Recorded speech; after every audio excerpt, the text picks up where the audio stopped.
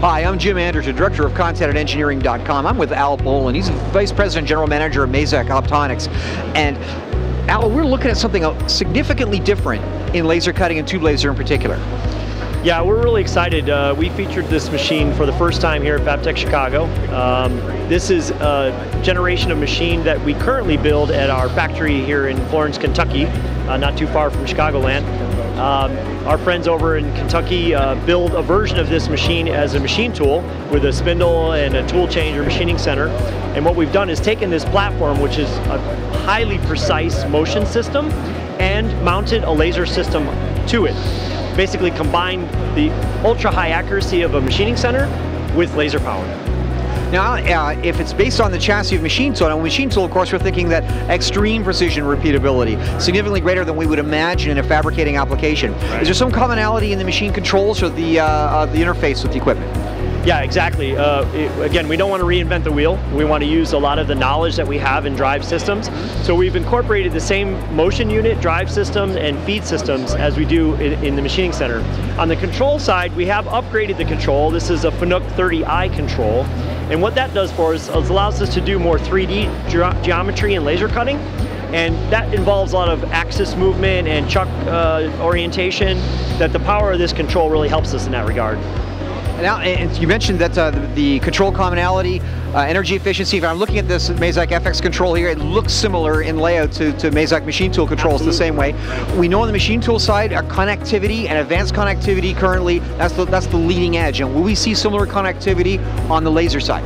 Yep, that was something we felt was very important. Again, on our Mazak machining centers, they all incorporate MT Connect technology.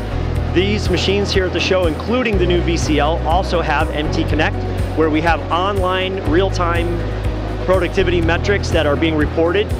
We can do that through a mobile app, we can do that through the company's network, and we can show what the machine is cutting, how long it's been cutting, and again, set up an analysis of how much productivity we're getting from the machine every hour of the day. Now, Al, for years, lasers have been sold like horsepower in cars. It's always been about power, how many kilowatts. So we have 4 kilowatts, we have 5 kilowatts, we have 6 kilowatts, something. What's your opinion about this notion of thinking about lasers strictly in terms of power output? Right. I think we all get stuck on power, and we want to certainly leverage the advantages of power. But again, what we're learning with both fiber and direct diode lasers is that we can develop cutting techniques, cutting edge technology, these kinds of things that leverage lower power levels to get similar cutting performance that we used to be accustomed to higher power levels. However, I go back to visibility. Power is important, cutting fast is important, but there are often times where the machine is not running on the shop floor. It has nothing to do with power. It has to do with, are my programs ready, or some other variable on the shop floor that's restricting the machine from running. And having this connectivity that we talked about, this MT Connect platform, we can really report more data to the end user about why it is this machine is either running or not running.